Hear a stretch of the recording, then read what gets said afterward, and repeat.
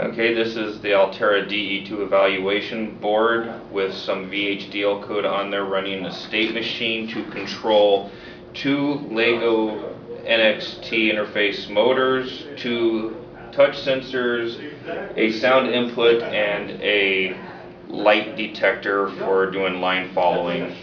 Currently it is configured to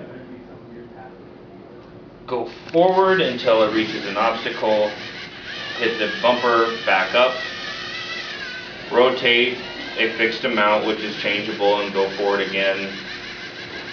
Simple state machine, walk around the room, a maze following type protocol.